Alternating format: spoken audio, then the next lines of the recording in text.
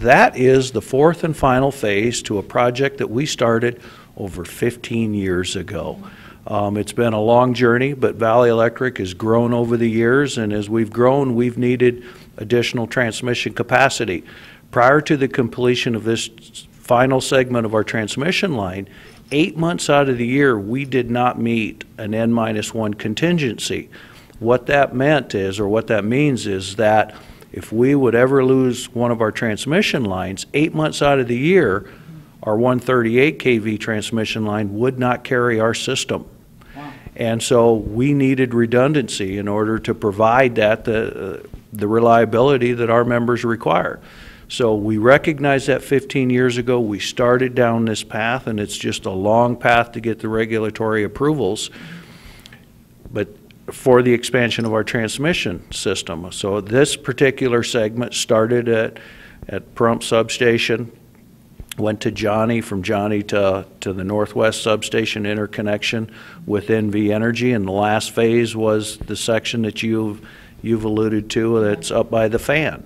So that's going to give us additional capacities and capabilities in the future, and redundancy and reliability. So this might actually help expand as well? Oh, exactly. Is that the better that our critical infrastructure is in the community, whether it be electricity, communication, sewer, and water, then the better your community is in being able to expand, not only from, you know, a residential standpoint, but from a commercial and an industrial standpoint also.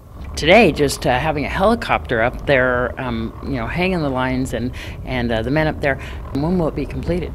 The line was actually completed from a major standpoint at the end of the year. It was energized January 2nd. There's still some button-down work that they're doing on that project, but in all practical purposes, the majority of that line is complete and it is energized. Do you know how much the whole cost of this was? It's approximately $80 million. So a project that started 15 years ago and was estimated at $20 million turned out to be an $80 million project, and that's just due to the difference in the cost of doing business then to today.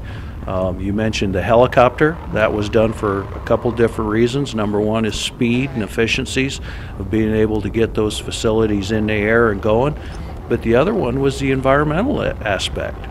The environmental cost for us, Valley Electric, on that project was about $400,000 a month.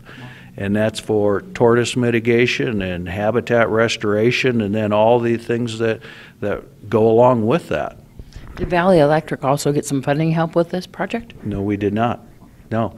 And that's why it was important for Valley Electric to also look at getting into the California ISO, is because these facilities are very expensive.